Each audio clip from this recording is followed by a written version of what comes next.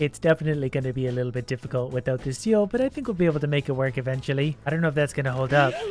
We'll work on that, but it gets the car mostly to where it needs to go. Challenge levels, because it wasn't easy enough the first time. Springs instead of wood and limit on road. Not to sound overconfident, but this doesn't seem that hard yet. We just put springs where wood used to be and either compress or contract it depending on what we need them to do. Like this one is going to compress just a little bit to push back against the ground, at which point the whole bridge is going to fall apart, but you see what I'm getting at. This is what we call a masterpiece, and we're under budget. Oh, I think it's going to make it. Oh, it was so close. You know what? I have an idea. What if we replace the road with reinforced road? We go over budget, but I bet it's actually going to hold up a lot better. Come on, car, you can do it. All right, the whole thing needs a little bit of work. I guess logically, since it does actually reach all the way across with the road, we might as well just do it that way. But does it hold up? And how's that budget? That's not really going to fly. Does this make sense to anyone else? I need to figure out how these springs work a little better, but we're actually getting closer. What if we had 10% compression to a few key springs? That was actually better, believe it or not. I know it's kind of hard to see, but that was better. We're just under budget. I just added this piece that might make the bridge kind of hold up more. No, not really, but the bridge does hold up. That's a start. It turns out it's kind of hard to build a bridge out of just springs. My last noodle bridge kind of gave me an idea. Does it work if I... Nope. I think I've had my aha moment. If I put springs on the top, pulling the bridge back in, it helps to hold it together. So every spring along the top is going to be 10% stretch, and then it's going to suck it all back towards the anchor points.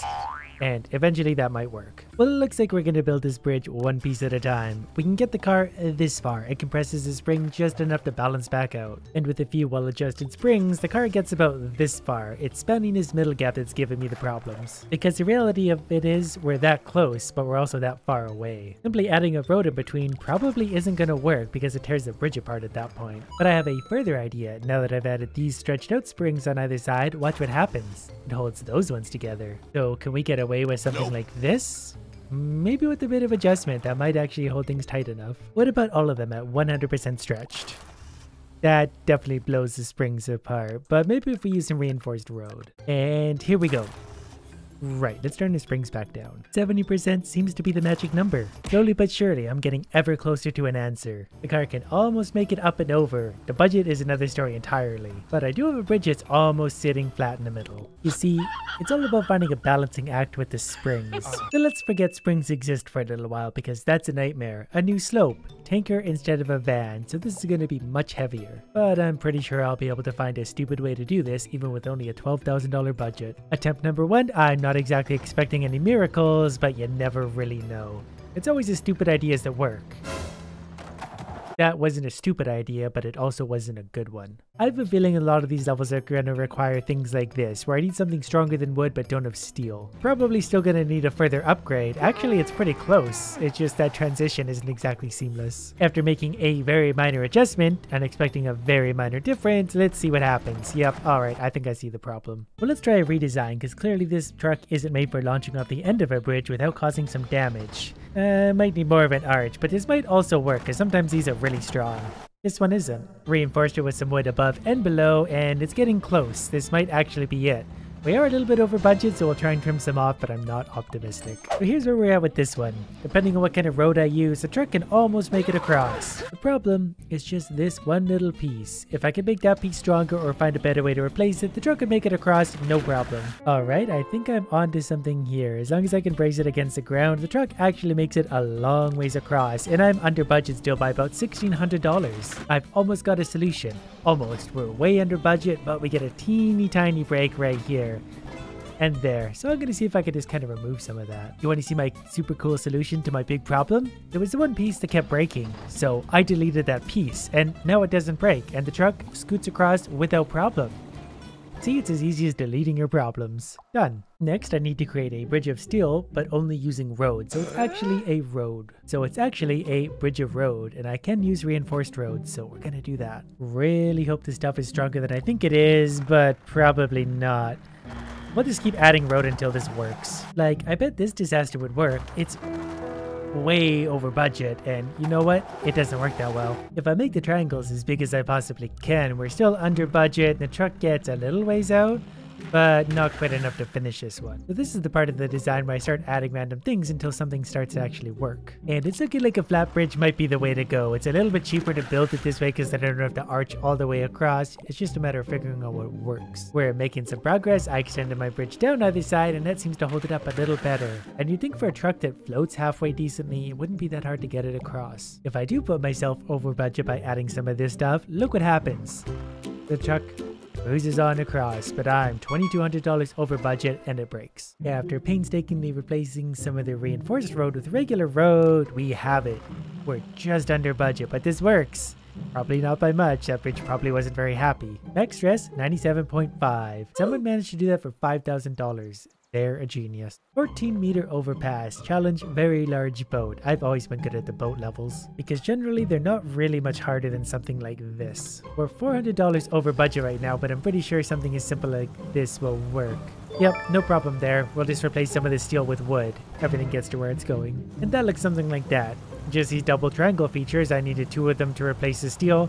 That's strong enough. We're under budget. I could do that cheaper. I don't care to right now. Someone did it for $6,000. Checkpoints. Fewer static joints. I'm not really sure what that means. Maybe the anchor points, because I think there is probably some over here. Still though, this shouldn't be too bad. Van's gonna swoop across and touch that. Car's gonna swoop up there and touch that. There will be a little bit of challenge at times on this one, but it shouldn't be anything outrageous. As long as I have my double triangles, I'll be just fine. So this is my immaculate design, so without further ado, let's just see what happens and then we'll make adjustments from there. Okay, we're still a little ways out. Actually connected a few things that needed to be connected, and this is where we're at now. The car's looking good, the van is looking good, but it gets to about that point. It's the van that breaks it all so far. But I do still have $3,000 budget to work with, so I'm pretty optimistic this one won't be too bad. Alright, I got them mostly both across for only $650 over budget. A few small corrections and this one will be easy. First of all, let's make sure the car is going to get where it's going without flipping over, which is almost there. Even just doing this part, we're getting closer to the budget. I just need this stupid car to get over that little ridge. So I'm going to add a little bit of road for it because it needs the help. The car made it. $500 over budget. Just need to shave a little bit out. That shouldn't be too hard. Deleted a random piece. Do you know where it came from? Neither do I. I don't think it matters at this point. This bridge is such a mess that I'm pretty sure it's going to be just fine. Oh, it wiggled there and it broke there, but we're close. Wow, you take one piece away and everything falls down. There it is. I was just deleting random pieces until it worked. Pretty crazy that whole thing was held up by such a little amount of bridge. Look at some of these, they're tiny. The first drawbridge, only 1 hydraulic and only 8 roads. That's kind of a nightmare. Because 8 roads is going to get you as far as, oh, it gets all the way across, so it definitely has to be a drawbridge though. Unless we can drop it. We could definitely drop it. I'm not building a drawbridge. Hydraulics are expensive and I don't have money. This bridge design is going to be very simple. I have a $25,000 budget. Does something this rickety actually have a chance of working? Not quite yet. This might be the one, as long as the boat can actually get under my bridge, which it just scrapes by. And we're about $8,000 under budget. So as long as my little moped friend here doesn't collapse through the bridge, which he won't, we'll be good. Again, could probably get way lower on the budget like other people probably have, but I'm not going to chase this one too hard. $4,499 is insane. Did someone actually go under? Yup. Someone actually raises the bridge out of the water to let it cross. That's one of my favorite things I've ever seen. Oh good, half budget and only 7 roads. So it has to go all the way up and all the way back, and I'm assuming there's only enough road to get it one way. It doesn't even give me enough road to go all the way across.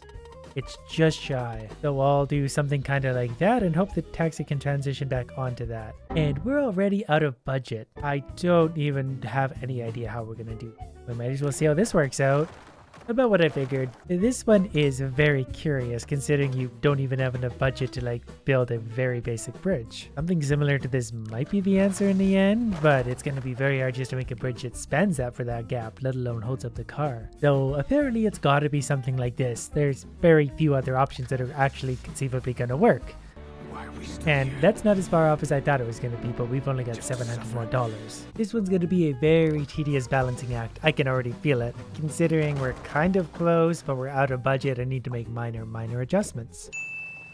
I don't really understand how this works, but I'm not really going to complain because I think I just did it. All I did was basically move this triangle feature from here to where it is currently, and that was enough to make it work. I'm not going to complain. I'm going to watch this go one more time and take my victory because I thought this one was going to be a nightmare. Apparently I could have also just done it like this, literally just build the road and it's enough to support itself.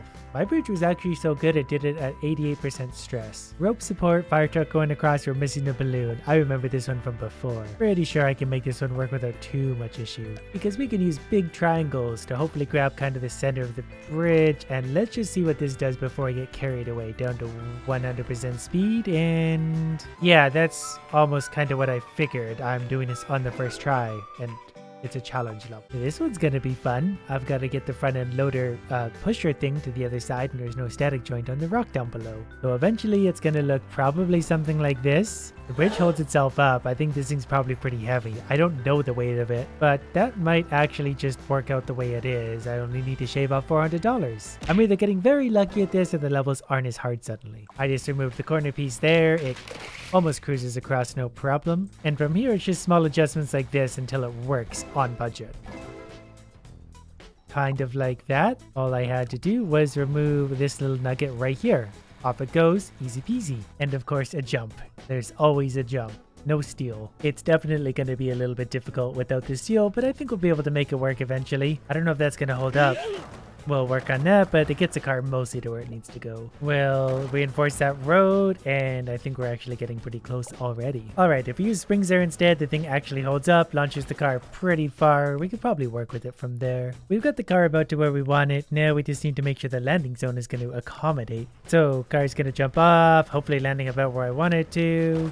And pretty close actually for a guesstimate. So now I either reinforce it or turn it into a spring, which might give it just a little bit of give that it wants. Will it make it?